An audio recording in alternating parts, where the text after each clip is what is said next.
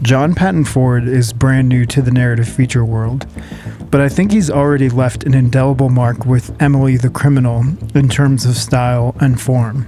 And that's what I'll be talking about today. Specifically, how Ford used budgetary and time constraints to create an epic storytelling technique with telephoto lenses and a handheld camera. Now, this is a bit of a stretch for me because I adore the wide look of Emmanuel Lubezki and Roger Deakins. I love the way a wide lens exaggerates features and creates a level of intimacy that a normal lens can't.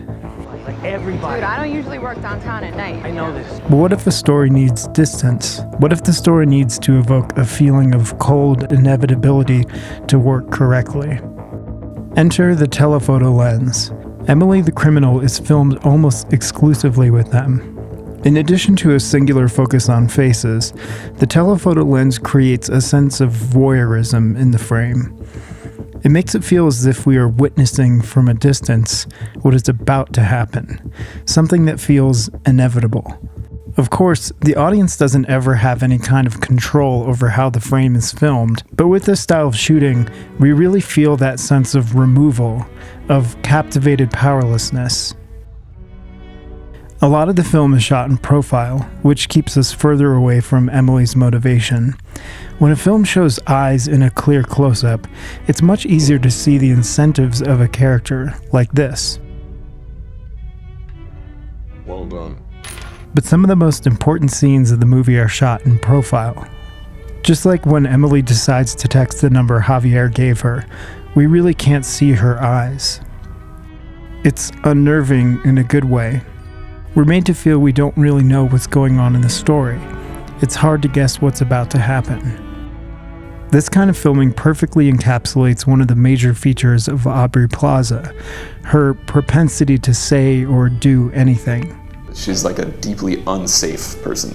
Like, you don't know what she's gonna do. She makes you feel on edge in this wonderful way. She's like a disruptor, you know?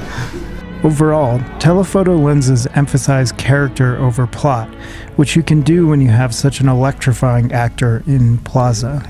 She's relatable, but not. She often says exactly what we wished we could say. This was fantastic, Liz. Thanks very much. Thank you. No more talking. Just leave. Thank you so much. If you want to tell me what to do, put me on the fucking payroll. How about that? The handheld camera only adds to this chaos. It feels like a documentary more than a narrative feature, again contributing to the feeling of imminent danger throughout the film. We can visually barely keep up with what unfolds. A lot of this comes down to budget and time. Emily the Criminal was greenlit for $3 million for production and was shot in 20 days. When you don't have a ton of budget or time, it creates constraints. These sort of constraints demand a filmmaker to get creative in untraditional ways.